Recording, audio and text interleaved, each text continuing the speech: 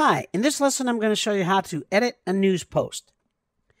I have a news post here, Undoing Racism Training. It's something that I just created, and I want to make some changes. I want to do some edits to it. So what I'm going to do is edit this post, but I have to open up this page. Remember, as we create a news post, it creates a new page on our site. So we're going to click here on the headline to get us to the page with this post. And when we're in here, we come over to the upper right corner and we see the big blue edit button. We're going to click there to open this up for editing. Now that I have this, I can come in here and click in this text box, and I have my text editor, and I can change anything in there I want to do. We're going to change this. We're going to say, instead of there being 4 two-day sessions, we're going to change it to 3 two-day sessions.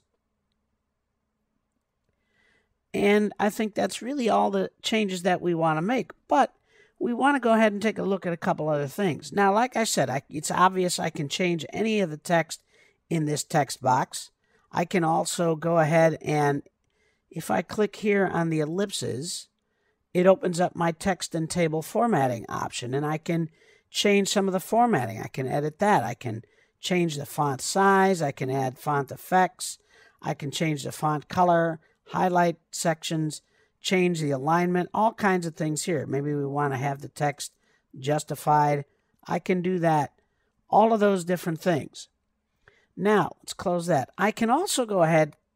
You see over here next to my text box, I have this which says move the web part, which will allow me to move this to another place on the page.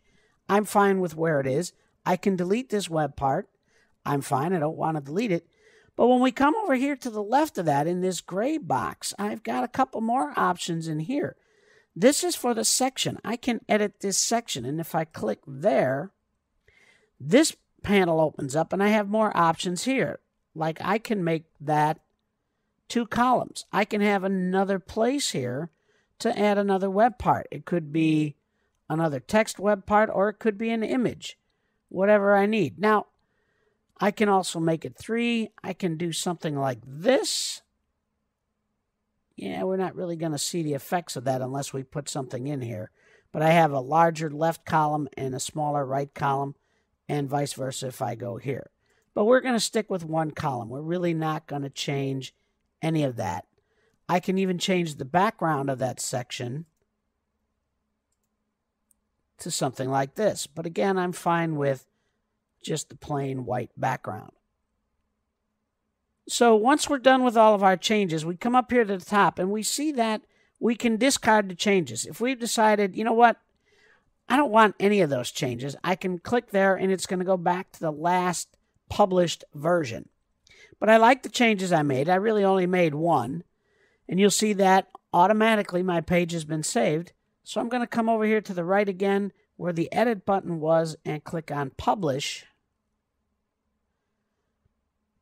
And when it's done, we see now that the only change that I made was to change this from 4 to 3. But now those changes have been made. So now you know how to edit a news post. Thanks for listening, and I'll see you next time.